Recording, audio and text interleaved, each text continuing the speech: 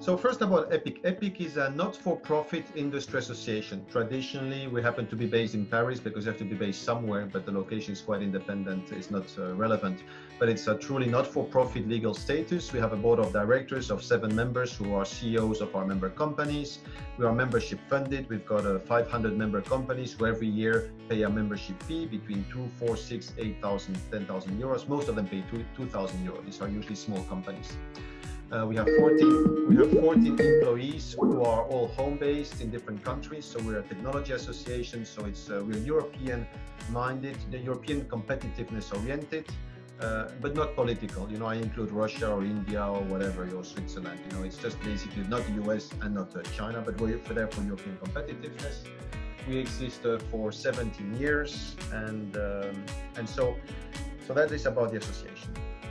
My personal background is I worked 16 years at the Semiconductor Equipment and Materials Industry Association. This is a global industry association which exists for 50 years, and the semiconductor industry is a mature industry.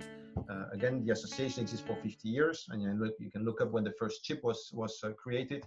But basically, this is an industry that over 50 years has developed technology roadmaps, standards, market data. They have their exhibitions and their conferences. It is a well-established, mature, financially rich, you know, sustainable industry. Okay. Now the big difference with photonics, and you can look at what is photonics, but technology-wise, it's 80% about the same. You could argue, you know, you could argue if the camera is an electronic thing or if it's a photonics thing. You know, photonics captures light. You know, this is a display. You know, it's made by electronics companies, but display emits light. It's photonics. So you can argue if it's electronics or photonics, but it doesn't matter. The big point is that the ecosystem for photonics is completely different. The ecosystem for photonics is much younger and it's younger companies and smaller companies. 86% of the companies in photonics are small companies. I even changed the definition of SME. As you know, in Europe, SME, I think you're small or medium to 250 employees or something. I said, no. In photonics, 20 is small, 50 is medium, and above 100, it's a large company. Okay, so if you look at the 1,000 or 2,000 companies in Europe and you ask their employee size, that is what the ecosystem looks like. Okay, so this is, as I said, we have membership fee for 2, 4, 6, 8, 10, but almost everybody pays 2,000 euro because these are small companies. So the ecosystem is different. In terms of competition, most of these companies do not compete. And there is a very good reason that I think, it's not a fact, but this is my very strong suspicion and opinion. I recently interviewed 55 companies, and 43 of those, so 95% of the CEOs have a PhD.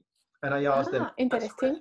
It's very interesting. I always say, photonics is high tech. Do you have proofs or facts? Listen, 95% of the founders have a PhD. So for me, that's a sign of high tech. It's not a financial guy. It's not an MBA guy. It's a PhD. So it's a high tech industry. And very often I ask them, what was the creation of the company? And it's a spin-off of a university. So two things. One, if you're a spin-off of a university, technology university, you're high tech oriented or innovation oriented. Two, if this is the work of your PhD is usually working on something which nobody has done before. Okay, that's by definition what a PhD is about. Two, if you create the companies, because there isn't such another company, you know, very few people would say, listen, I made a PhD on a search engine, and me and my friend, we like our search engine, but Google already exists, and we're going to make a competition with Google, you know. So these companies very often are created precisely because it is a new technology or something new which is not yet on the market. Now, this is different, for instance, if you say solar panels. If I now decide to make a company that is going to make solar cells, well, listen, there are many companies that make solar cells, you know, and I may choose to do one in Belgium because there isn't one in Belgium, you know, and that's maybe that's true. But at a worldwide level, there are many companies that make solar cells or solar panels or machines used for that. But that is the difference with photonics. It's very often a spin-off of a university and the guy has a PhD. Therefore, their innovations, technologies, products tend to be innovative, original, and there is not so much competition. And this will not last, of course. But right now, we are at this very special stage. And the most provocative statement I can make is that, is photonics an industry? Seriously, is it an industry? There is no global photonics association. There is very poor market data. There are no technology roadmaps. There are no standards. Seriously, are you an industry? Because that's not for me an industry. You know, that is not. So I think provocatively, I would say we're an ecosystem.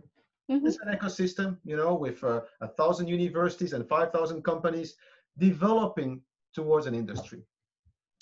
So in terms of competitiveness, all of these companies, they work together. So you can have a big company. This is also a very interesting chapter maybe to explore, is the vertical integration.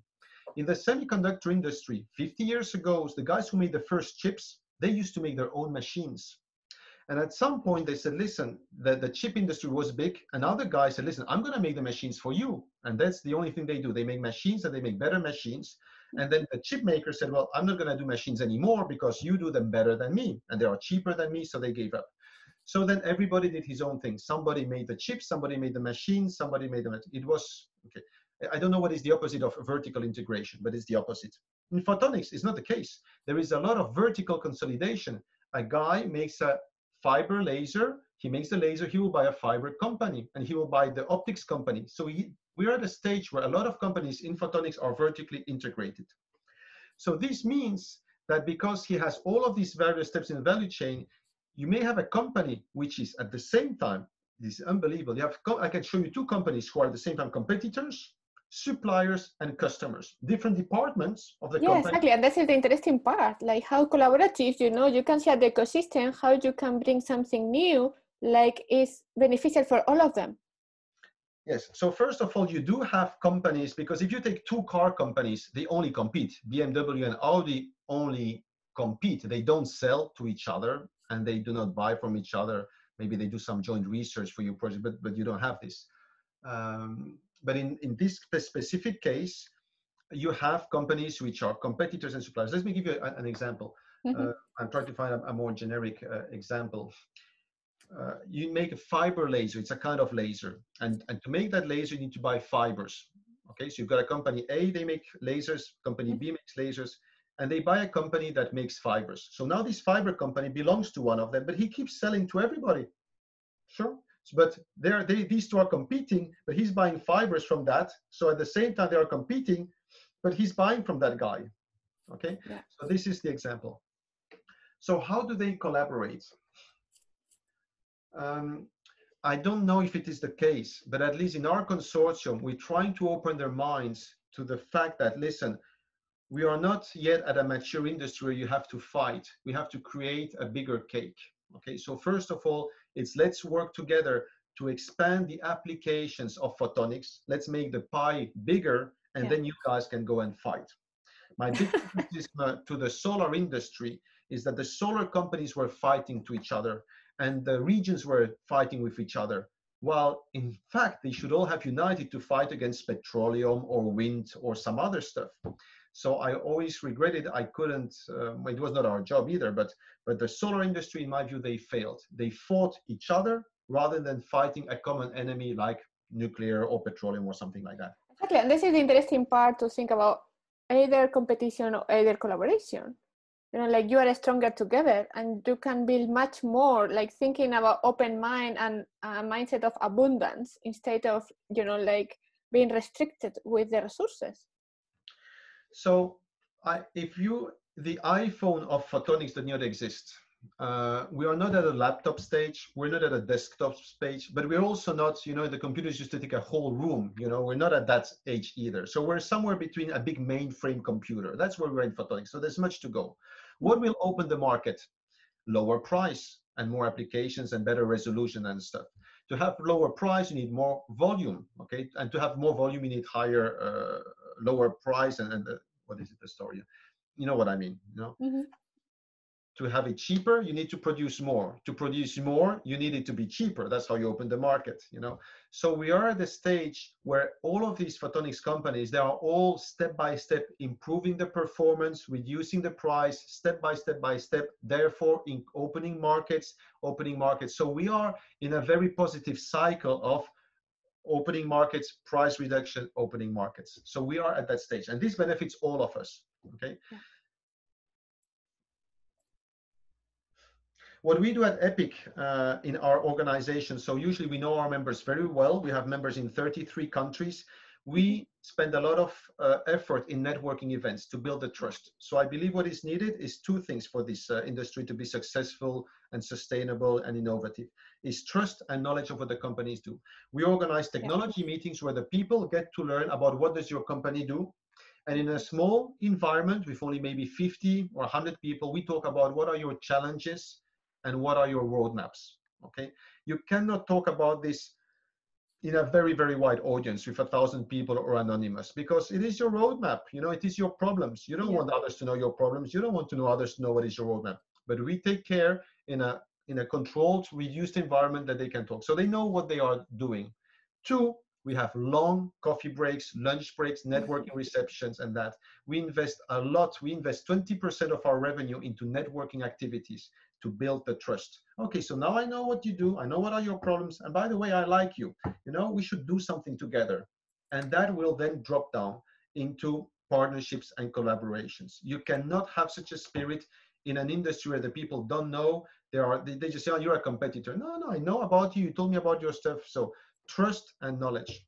And this is super important because that's the basics of the innovation and collaboration. It's like sharing knowledge, sharing information. If we are not talking to each other, it's impossible to innovate. It's impossible to collaborate. And the big sentence for me is, it's not how much you know, it's how much you're willing to share with me. Exactly. This open mind of sharing knowledge. Yeah, totally. Okay. So what we need is to have people who are knowledgeable. The people who come to our meetings need to meet three criteria. They are technology knowledgeable. They understand it. They know what they are saying and doing. You need to understand the stuff, you know. Two, you're business minded. We're an industry association. It's not blue sky research of stuff in 5 or 10 years, okay? It's problems that we can solve in 6 months to 2 or 3 years, okay? And three, you are nice. And I sincerely mean it. 98% of the people who come to our meetings are nice. How comes that we're a filter of nice people? Because I like this. Yeah, really, Carlos. There is an answer. You don't have to be a member, and you don't have to come to our meetings. There's really no obligation. So the people who are member is voluntary. The people who come to the meetings and are member, it's voluntary. They are nice people. And also we try to not have people who are just sales oriented, you know. So a nice person, my definition is somebody who's going to meet you and who says like, okay, so what do you do? How can we help? Okay. Yeah. Instead of, I make this, do you want it? Okay. Yeah, totally. So it ends up in business. Very good point. Very good point, Carlos. Yeah, so the end result is kind of the same, you know, but it's different to say like, I do this, could that solve your problem? From what is your problem? Say, well, I cannot help you, but I know somebody who can help you. Let me take you and introduce you to him. Yeah, that's the sense of the community as well. It's not only an ecosystem, you are creating a community for photonics. Now, there is another characteristic in our industry, is that 90%, Epic deals usually at an executive level, CEO or CTOs. 90% of these people in 20 years, it's still the same guys. When you're in an executive position, you tend to stay in an executive position. And if you're in photonics, which is a leading edge technology, you're not going to go and sell cookies. So now these people, they know each other for 20, 30 years, or maybe they will work for another 20 years. It is a stable community. Remember, I said in Europe, you have 5,000 companies, not 50,000 and not 100. And 5,000, out of those 5,000, let's exclude the universities, let's exclude the end users, the clients.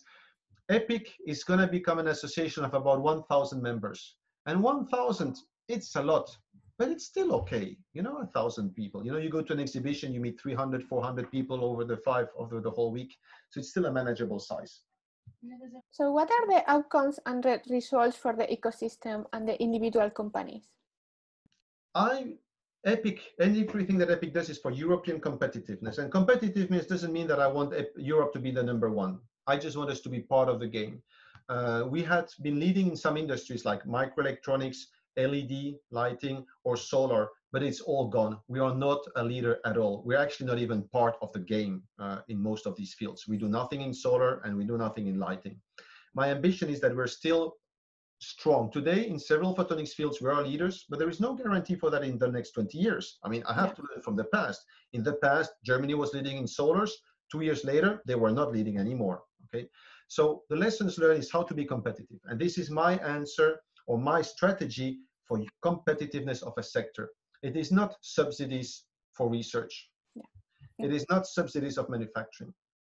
Because if that was the answer, If Europe says we're going to put 1 billion into funding research for photonics because it's a key enabling technology important for digital sovereignty, if that was the answer, then another competing region, China, would say like, photonics is interesting, we want to lead, Europe is giving 1 billion, we're going to give 5 billion, and then you get screwed. Okay. If you subsidize manufacturing, the same thing. If money was the answer, then anybody who has more money will be better. My strategy is indeed building that very strong ecosystem of these 1,000, 2,000 people, CEO, CTO, who know each other, who have a trust relationship, who work together, who genuinely try to work and to help each other. Yes. So that anytime you have a problem, you call up somebody and says, yes, sure, I'll help you. And building that network of 1,000 people is my answer to European competitiveness. And if that is something which is going to save the industry, it is very hard to copy. It takes years, and actually putting money into it, it probably would do the opposite stuff, okay? This is a bunch of friends who help each other. And that is my answer to European competitiveness, which is hard to replicate. Yeah, and I think that's the key essence of collaboration as an industry, you know? Like, this is the incredible mindset you are creating with Epic. Like, I think like you are unique. That's the uniqueness. Epic is trying to have a vision, to be a steward to the industry, that's sharing that image of we have to work together. And even if we compete, I always say, let the salespeople compete. The CEOs, you know, we talk, let the salespeople compete. You have these cooperate, now what is it, competition sentences. I also like the other ones, you know, we compete from 9 to 6, but afterwards we're partners. Sure, afterwards is the evening reception, we have a beer together, you know, but during the day, of course, at the exhibition, we're fiercely. So there are really two things, which is indeed a competition, but it's a respect of each other. And by talking from each other, we get to understand each other better. You know, it's just, I think in private people also, you know, we may not like each other, but if we get to know each other better, actually, we will appreciate each other. Yeah, and like we are human beings, you know, like the essence of all the business is about relationships. And the importance to build this relationship and to share this knowledge is like bringing people together to make something happen. Especially in an industry which is smaller companies. Again, if we were with companies which is mainly 10,000 employees, it's not the same. But remember, 86% of our members are small companies. That means it's a company of 50 to 100 employees. The CEO knows all of the employees. The CEO has a strong influence among all of these companies. And in my case, we have had a reception with 272 CEO by job title strictly only. Okay, 272 CEOs, 4 hours. The door is open. It's in the middle of San Francisco. They can walk in and out at any time. They just stay till the end. So for me, the proof that they like it. So seriously, we rented the Museum of Modern Arts in the middle of San Francisco. It's in the middle of the largest exhibition in the world. And we have a party and they just stay. They just stay and drink and talk. Obviously, CEOs, they don't come because it's free food or free drinks and they could do other stuff. But they really see, for me, that was the proof that they see the value of getting to talk to each other. And I can give free open bar. These are CEOs. They don't drink. Nobody gets drunk except no, because you have to do business. You have to understand the other person. like you have a cup of tea and coffee then. No, they have a beer. These are Europeans. They have a beer and the wine, but no abuse, no excess. Again, we're dealing with PhD educated level people who are CEOs of a company. We all know each other and they stay 4 hours. It's a long, well, you know, you can go outside, but yeah, we start usually at 6 and we do till 10 o'clock. So you have advice for ecosystems which are very close, like even a small ones, like say, I don't want to share this industry or members I have. I want to control the connection they have with each other. Which kind of advice you can give to them? Yes. So you first have to start with building a trust relationship with the people. So if you take a community, let's say that would be some communities are extremely open. The people who deal with safety of buildings, in factories, you know, these people care about the human health. You take people who are safety in various companies, they are very open and they share because we all want to save lives. These are the most open community. A very closed community would be salespeople. You know, they are very, not selfish is the wrong word, but they have a sole purpose, which is, you know, for their company and to sell.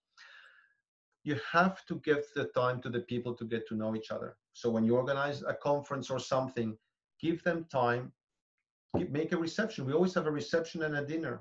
We organize runs. We organize runnings in San Francisco at 6:30. Really nice. Yeah, we organize a run at 6:30. It's 50 CEOs, and they sweat together, and it's bloody ridiculous. It's 6:30 in the morning on the pier. It's the ferry building in San Francisco. Every February at 6:30, these guys meet. And you know, they run and they sweat, and some walk. It's walkers or runners. It's not a competition, you know. And then they have a breakfast together, orange juice and the muffin and the coffee and the whole thing. Allow time for the people to get to know each other personally. Let them build the trust, and then you can go into discussions which are more related to collaboration, and where you put aside the competitiveness aspect. Yeah, and as a leader of the ecosystem for Photonics, the advice to another leader from other associations, like they are doing more competitive instead of collaboration mindset, what is the advice for the leader to change this mindset? And yes, the other association is focused on what? On I don't know, could be whatever. I don't want to give names, but like any kind of technology, we can say. And they are super close, and they don't want to. The sector which is closed, is it because of the leader who is closed? Is it? Yeah, the leader. I think the leader is the gatekeeper, we can say. So some people believe in networking, and some people don't. Mm-hmm. I've experienced that. I wouldn't say that it's necessarily shy people, but you have people who just think this paying Epic 2,000 euros to be part of this networking association, it's bullshit. I'm not wasting my money. Some people don't believe it. The people who don't believe it, you can do nothing about it. And I say it's like God. You either believe in God or you don't. And if you don't believe in God, I can give you all of the facts. I can give you facts why people benefit of the networking. But if you don't believe, it won't help. I can give you all of the facts, you still will not believe. If the leader himself does not believe in the power of networking, then you can't. The leader of an association decides where he spends the money. I decide to not have an assistant, which saves me 75,000 euros per year, which means that I can organize an enormous amount of networking and receptions. Okay. Yeah.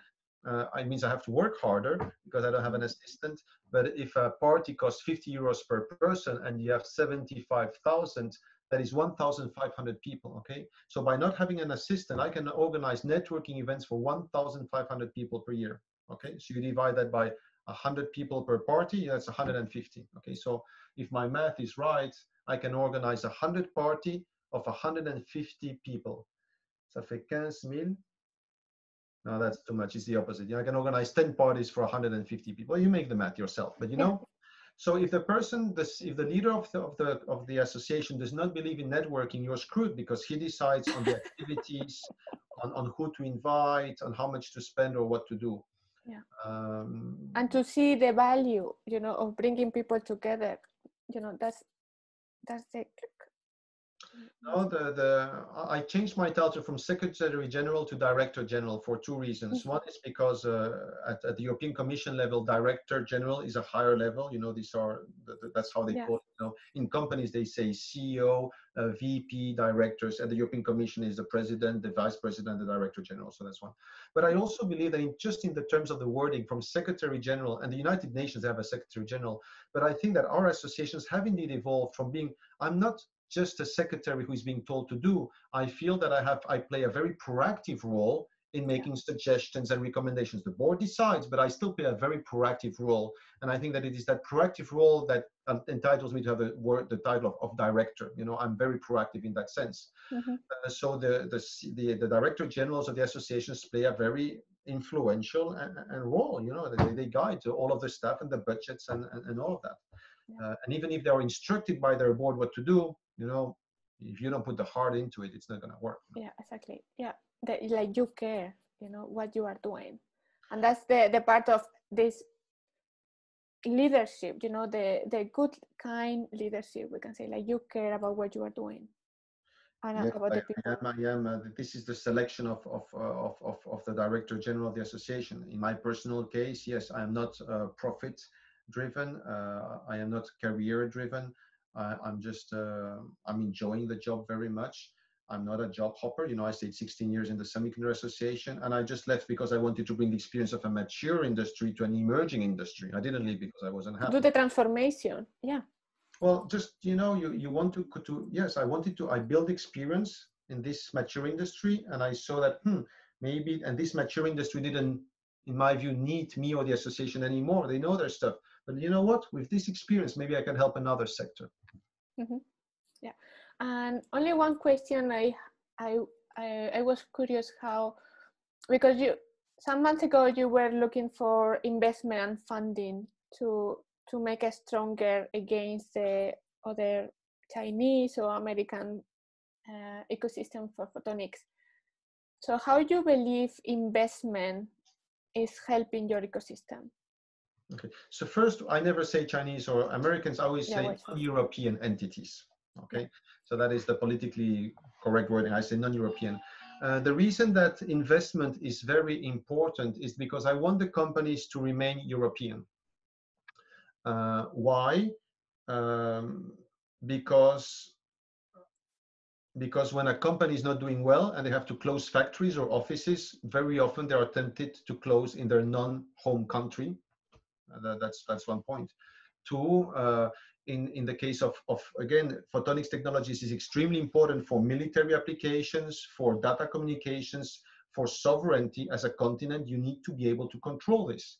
And the examples of the whole story about the 5G and Huawei is an example when you don't own these technologies, when you don't control these technologies. So for employment, for research, for employment, for research, for sovereignty, for reward, you know, these are spin-offs of a university. His studies were subsidized. The spin-off was subsidized. He got EU project was subsidized. In the end, you want to have a company which is existing in Europe, you know. We all wish we had a Google and a Facebook and these kind of companies, you know, of course we wish. So if companies don't have access to money, that's the wrong start. So if a company at some point they need money to grow, to build a new factory, if they don't find the money in Europe, after you try, we're all Europeans, of course we want to work with Europeans, you know, unless sometimes strategically you should find a partner in the US or in China, you know, but a part of access to the market, but usually you want. But if you don't find the money in Europe, you'll just take any money because you're desperate. And if you take a VC, a venture capitalist, he will invest in your company and he will want to sell you to the guy who's going to bid the most money. And some countries have a very proactive, ambitious approach that they will just put the money on the table and they just buy companies. You buy a company, but in this case, I feel you're buying a company, you're buying a sector, a whole industry, and almost our soul. You know, the people who run these companies, they put energy, you know, they sacrifice their weekends and their weekends with their families. A lot of heart. You know, I always say, it's like when my wife cooks, you know, I say she cooks also with the heart. There is love into this meal. It's not just a meal. And these companies, there is sweat and dreams and frustration into these companies. It is not there just to be bought with money by somebody else. Yeah, exactly. So it's important that they have access in Europe from good sources so that they can remain in European ownership or in European environment. Yeah. Thank you very much, Carlos. Okay, my pleasure. An amazing Q&A, and I think that's why I choose you for being an example of the book. I think because that's impressive. Even talking about caring and love in a photonics industry, like, and how, you know, how to bring all together to make it happen. That's not normal, and I think that you are special. There's a lot of passion and energy into these companies. And these companies, again, PhD driven, and I'm not sure it will last, you know. Maybe we are the last generation, it's like the third generation, you know. In private is also like this, you know. Your grandfather, he sweated, he made a company, he became rich. His son saw him becoming rich. The third generation, he just saw everybody being rich. He's not used to work, he didn't see the sweating, and he just spends the money. Very classical. And in this case, the people who are CEOs today, who are 55, when they started, there was no industry at all. They started with the passion. The guys who are starting a company today, they are maybe 25, 30 years old. They started studying 10 years ago. There was also no industry. Okay, so the guys who are 55 in photonics, who are 30 in photonics, they all started because they like it, by passion. Now, in 20 years from now, it may be different. You know, maybe in 20 years, photonics is the big success and the young people study an MBA and they want to become money. But we're at a unique turning point that this generation, that is for sure, they are all passionate people, and which is also one of the reasons I deal with nice people. They are passion driven. Thank you, Carlos. Okay, good. Well, Yara, thank you very much. All the best.